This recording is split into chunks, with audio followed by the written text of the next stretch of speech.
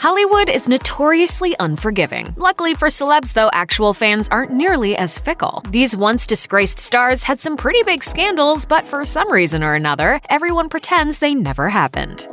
America's sweetheart, Reese Witherspoon, doesn't appear to have a disorderly bone in her body, yet here we are. It's one of those nights, we went out to dinner in Atlanta and we had one too many glasses of wine. We thought we were fine to drive and we absolutely were not. Witherspoon was arrested for disorderly conduct in 2013 after her husband, Jim Toth, was pulled over and arrested for driving under the influence. To make matters worse, our fair lady of Sweet Home Alabama pulled the "Do you know who I am" card, a move favored by child stars who've gone off the rails. Witherspoon was arrested on a Friday, and by that Sunday night, the Wild star had released a heartfelt apology, stating, "I clearly had one drink too many, and I am deeply embarrassed about the things I said. It was definitely a scary situation, and I was frightened for my husband, but that is no excuse. I am very sorry for my behavior." Over the last couple of years, we've managed to completely wipe Matthew McConaughey's naked bongo incident from our brains. Unfortunately, that doesn't mean it never happened. All right. In 1999, everybody's favorite Lincoln spokesperson was busted on suspicion of marijuana possession. According to the infamous police report, he was dancing around naked, playing bongo drums while another man cheered. The charges were dropped, and McConaughey nonchalantly described his visit to the Slammer as somewhere he wouldn't want to rent a place, but it was a nice stay for a night.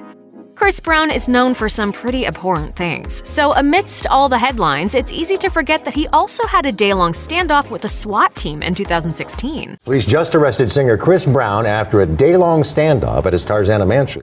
The incident began when Brown allegedly pulled a gun on a woman. She attempted to flee, so Brown reportedly followed her in a Jeep, but she escaped into a neighbor's yard and hid under an SUV. The neighbor called the police. Brown reportedly refused to let law enforcement into his home without a warrant, so police set up a camp outside as Brown embarked on a bizarre police standoff/Instagram rant as helicopters circled overhead. Come on, my what the else do y'all want from me, bro? Brown was eventually arrested for felony assault with a deadly weapon. All that, and yet fans seem to wear blinders when it comes to Brown's behavior. Case in point, in May 2018, Spotify removed numerous abusers from its official playlists, yet Brown's catalog remained inexplicably untouched.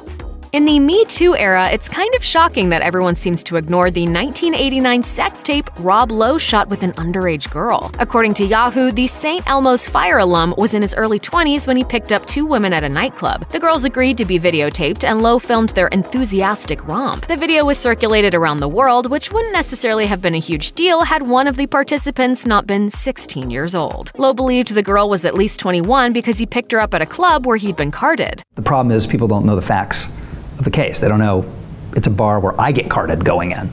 So why wouldn't I assume everybody else is 21?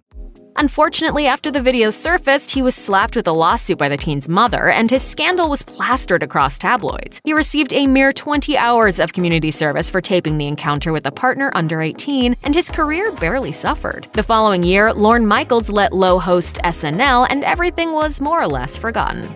Before he became Tim the Toolman Taylor or Santa Claus, Tim Allen served a 28-month sentence for trafficking cocaine, and it could have been a whole lot worse. According to Defamer, Allen was nabbed by undercover state troopers at the Kalamazoo airport after selling 1.5 pounds of cocaine for a whopping $42,000. He ended up taking a plea deal in exchange for information. As a result, the most serious charges were dropped, saving him from a mandatory life sentence. After the experience, Allen swiftly turned his life around. He went from jail time to tool time, and today most of us either don't know about his sordid past or pretend the whole thing never happened. What a tool, man.